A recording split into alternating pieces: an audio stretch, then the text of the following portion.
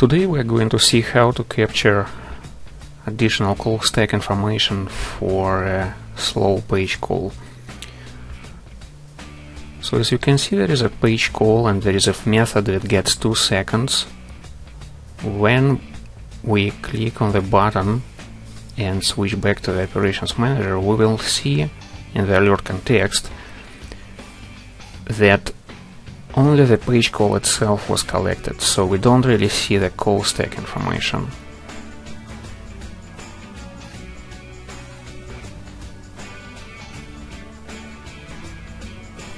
Here's how it looks like.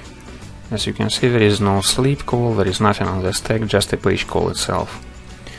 So what we really want to do in the production environment when something like this happens, we need to deliver call stack information to the developers for them to troubleshoot the situation.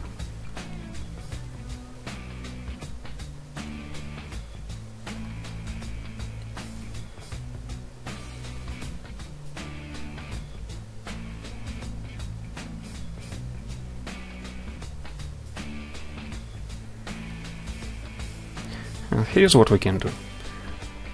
Well, if you go to the link that you saw on the previous slide, you will be able to reproduce these configuration steps.